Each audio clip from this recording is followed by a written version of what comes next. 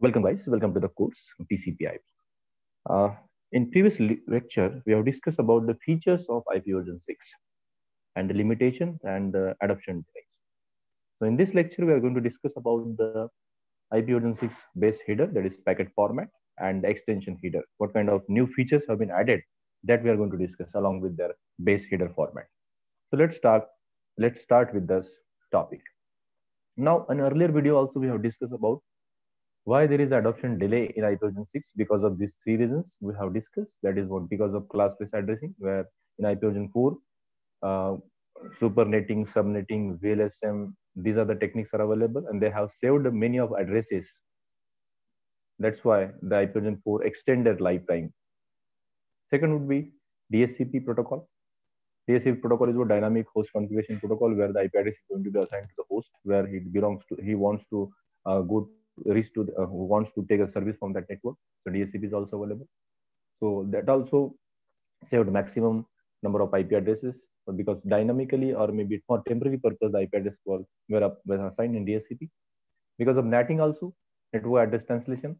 So these are the reasons are available, guys. That's why the IP version 4 have extend their life. That's why we can say this is what the vaccination to IP version 4, which extend their lifetime. But nowadays, IP version 6 is moreover used where and where. We can say most of the time, most of the industries, most of the companies, most of the organizations are using IP version 6. If you go with the online and check the IP, check my IP address. So definitely we get the IP address of IP version 6 on my computer, which is what the public address, which is assigned by the ISP. So because the nodes and devices are more nowadays, the size of the internet is very large. So in order to support that kind of things, we have discussed in first lecture that the features of the IP version 6 and every features are absolutely good. Okay, so we are going to discuss about the packet format, guys. Initially in chapter number 3 or 2 somewhere we have discussed about the packet format of the IP version 4, where some format was there. There was 13 to 14 fields were there if you can include that option and data.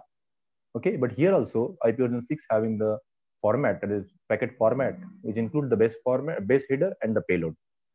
So this base header is what the 40 byte fix. If you talked about earlier, the 20 to 60 byte it was the IP version 4.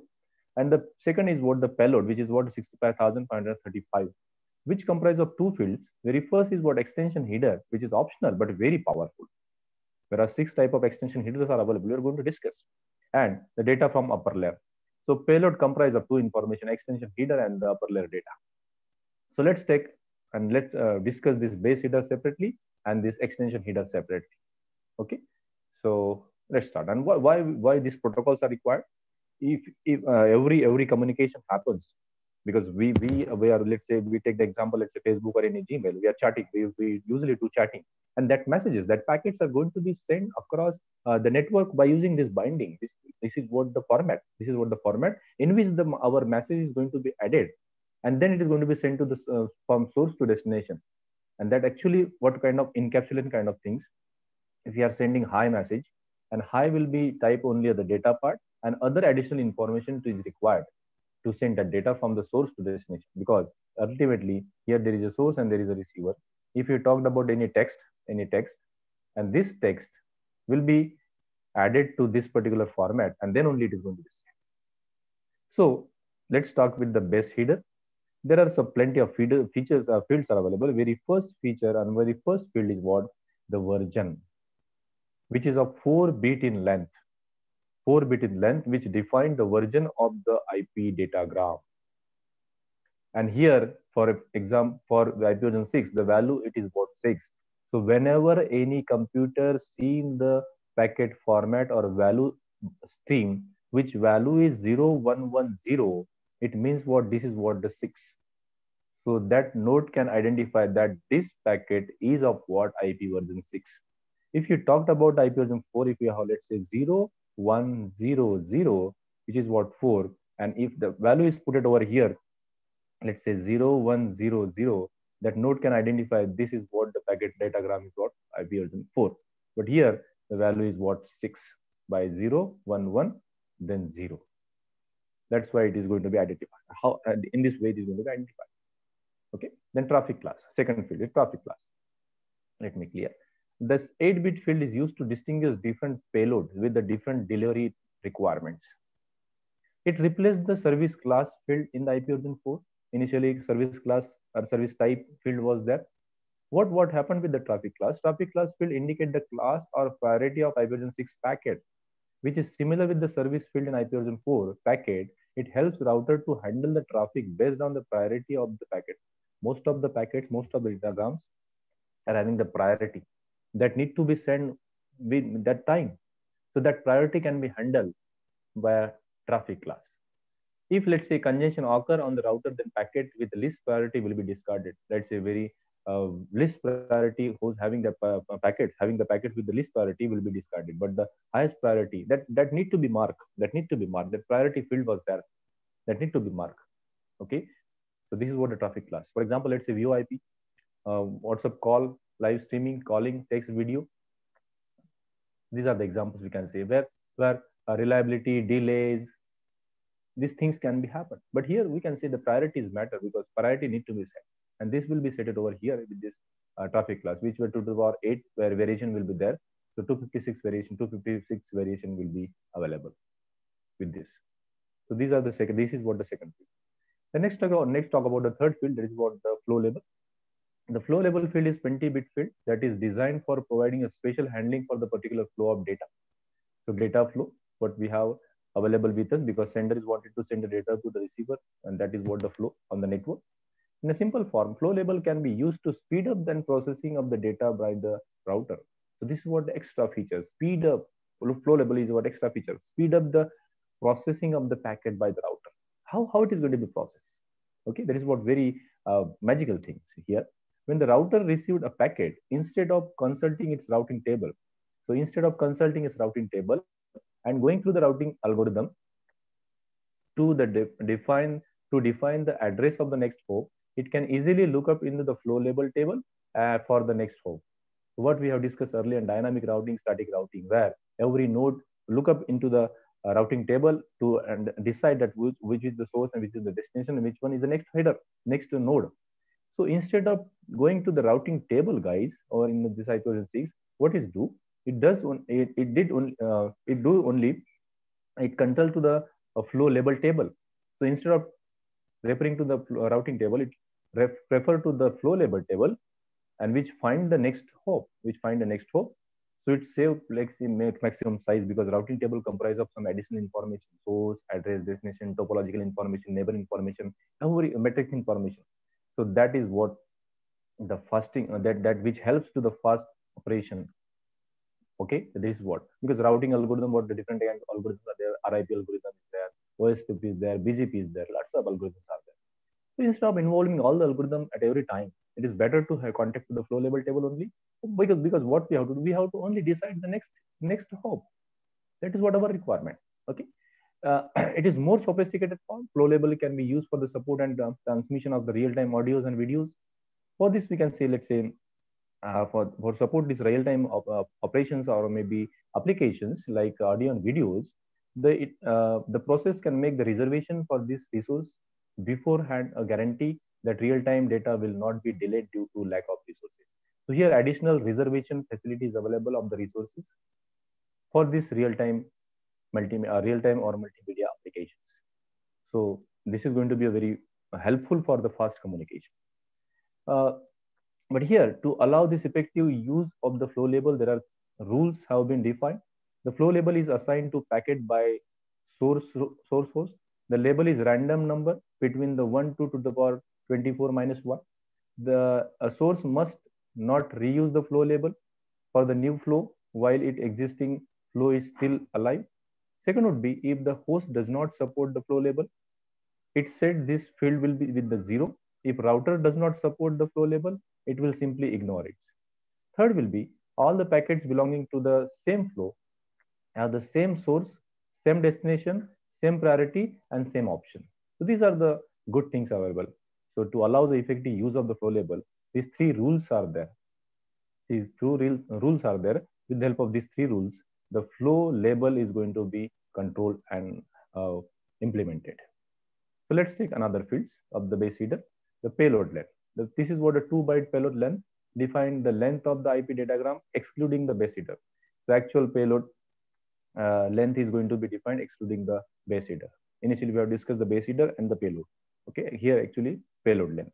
The next header. Next header is what the 8-bit field defining the header that follows the base header in the diagram. The next header is either one of the optional extension header used by the IP or the header of an encapsulated packet such as UDP and TCP. Each extension header must contain this field. The table shows the different values. Note that this field version, the field in version 4 is called a protocol. What we have protocol have different protocol numbers. Okay, as like this here there are some numbers. Let's say if we talked about next header value, code will be 0. So hop by hop operation 2 ICMP. Likewise, 60 destination, 51 authentication, 44 fragmentation. So this is what the extension header parameters. If we talk about the hop by hop, fragmentation, authentication, destination, source routing, these are the fields we have to discuss. Okay, this is what the purpose. What is next to me? Because if you talked about the base header, and after the base header, what we have a next header, that is extension header, which carries the additional information about that datagram, which wanted to send from source to destination. Then next field, the hop limit. And this hop limit field is what exactly similar with the TTL field available in IP version 4. And what is the purpose of TTL? Time to live, time to live, the data, particular datagram. What happened with the time to live? It says sender and the receiver. Sender is sending, and here there is a network. There is a, let's say, any routers available. So TTL field is set initially at the source level. It reaches to the one hop. The value of TTL field will be, let's say, packet TTL field was, let's say, 5. It reaches to the one hop. It will be reduced to 1. It becomes the 4. It reaches to somewhere here. It becomes 3. Ultimately, it reaches to the destination. If it becomes 0, then packet loss. But here additional feature has been added. Instead of discarding that packet, it is informed to the source that the TTL field is hop limit is going to be expired. So please renew that field, renew that value, so that that datagram or packet can travel over the network, and which is a good sign. Okay, so TTL field value is decremented by 1 by 1. It reaches to the destination. It is okay. If not, then the value will be 0. Then it is discarded. Instead of discarding, it is informed to the source, and source will again extend that lifetime. That is what the hop is. Then source address. This is also 16-byte number. Okay, source address. Source address field is 16-byte. That is what 128-bit internet address that it identify the original source address, who is sender, and the destination address, who is receiver. The destination field in this 16-byte field also, the internet address is usually identify the final destination of datagram. However, if the source routing is used, the field contain the address of the next router only. And here it is what the beneficial or good concept over here. It is next, who is the next hop. There is what the router. So that value can also be put it over here if you don't know the exact address of the receiver. So these are the fields are available. Let's talk about the extension header. This is what the very powerful concept of in this IPv6 extension header. The length of the base header is only 40 byte in fix. This is what the fix in IPv6. However, to give the more functionality to the IP datagram. So in order to give the additional functionality to the IP datagram, the base header can be followed by up to 6 extension headers. There are some additional 6 extension headers have been added. The many of these headers are options in the IP version 4. If you talked about IP version 4 option field, so there was availability of these headers, but some of the headers are new over here. The 6 type of extension header have been added. That 6 type of extension header we are going to discuss. So if you talked about the next header, guys, so here up to this, what we have a base header where 8 fields are available. There's version, traffic class, flow label, etc. And next header field will extend the extension header to this fashion, which is called as what extension header. So additional information to be added to the datagram. Let's say if I'm sending, let's say hi message for what sense, for which purpose. So that things are that additional information is going to be added over here. So how it is going to be added? Let's talk one by one.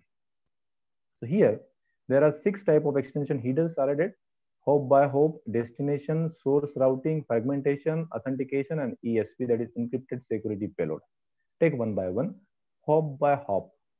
What is the purpose of hop by hop? The hop by hop option is used when the source need to pass information to all routers visited by the datagram. So any source and destination want to communicate, but that packets travel from the hop by hop, let's say router to router. So to inform the other routers, whosoever it is going to be, it is meeting, it is going to be visiting every it is meeting every routers. So to every router it is sending some information, like let's say a certain management information, debugging or control functions or length of the datagram.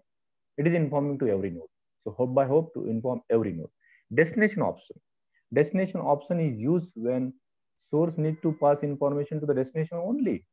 Let's say if the intermediate node or intermediate router are not permitted to access the information. Let's say if we have a parcel and we have any gift, we are wrapping that gift and that gift supposed to be delivered to the receiver. So that intermediate node never can tamper, never can see the information. So that options to be, that additional information can be saved over here in destination extension header. Okay, so that other cannot see that information. Only destination can see that information. Source routing. The source routing is a combination of strict root and the loose source root in IPv6. What happened in a strict root? Only predefined route were available. That predefined route to be followed for the source for the communication. Whereas loose source routings are there. There were alternative paths were available. So there are fixed route and the exact route, and the more routes are available in this strict route and the loose route.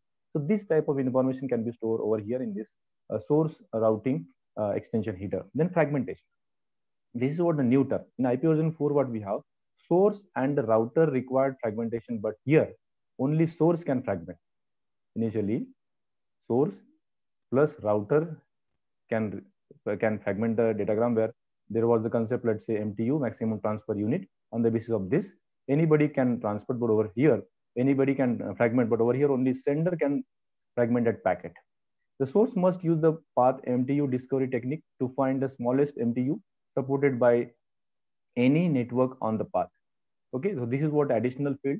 And the fragmentation, initially it was more fragment, no fragment, offset, identification, offsets, etc. information were there. But here this information have been separated from the base header to the extension header. So this is what the beauty. Then authentication. The authentication extension header has been has dual purpose. One is for validate the message sender and ensure the integrity of data. So whether data has not whether data has tampered or not, that kind of things are available. So authentication, for authentication purpose, authentication header is available. Separate protocol is available, and that information is going to be available over here. So as I earlier made in lecture number 1 of this chapter, that it is add good features of the security in IP as IPsec, but it is not mandatory. It is optional, and this is added to the extension header. But nowadays, every application wanted the security, so it is made kind of mandatory things, and everybody's are using this particular field.